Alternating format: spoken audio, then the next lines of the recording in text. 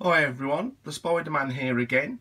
Well, as you can see, I have my Platymeris Biguttatus, my white spotted assassin bugs. There's one there, one at the back, and there's one just underneath that cork bark there.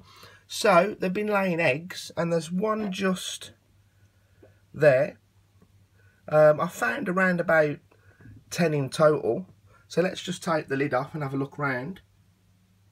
So everyone, I've taken the lid off and you can see a few eggs just there as well, and there is a fair few lying around under the substrate. Sometimes they're a little bit hard to notice, but as I said, I've showed you that one there as well. So I've found two nymphs and I've put them into separate pots, and they are freshly molted as well. So let's show you the first nymph. So everyone, this is the first one, and you can see there's the molt just there. It's looking absolutely huge now. I've noticed their abdomens get very, very large, and they get like a red colour. I don't know if that's because they're a bit younger, and as they get older, they lose their colour on the abdomen. But yeah, it's freshly molted this morning. So let's just take the molt out, but you can see the size difference between the molt and the actual nymph. So let's just take that out. So what I'll do is I'll probably leave them for a couple of days, let them harden up a little bit, and then I will offer them some food. So please stay tuned for that video coming up very soon. So yeah, that one's looking perfectly fine. So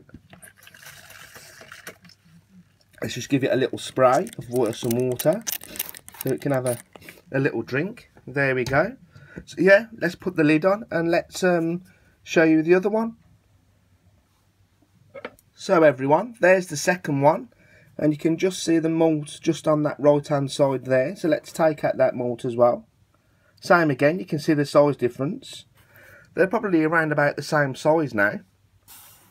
So what I'll probably do is I'll probably rehouse this one into a bigger enclosure. So let's get a bigger tub for this particular nymph.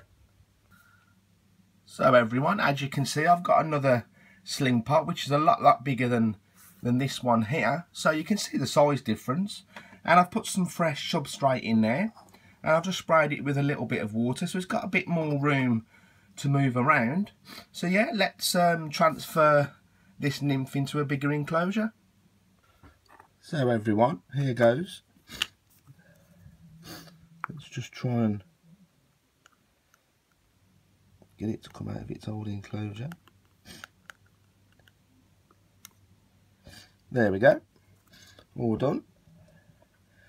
So it should definitely like it inside its new enclosure. So like I said, I'll give them a couple of days to harden up, and I'll give them a feed, and please stay tuned for that video, and thanks for watching everyone.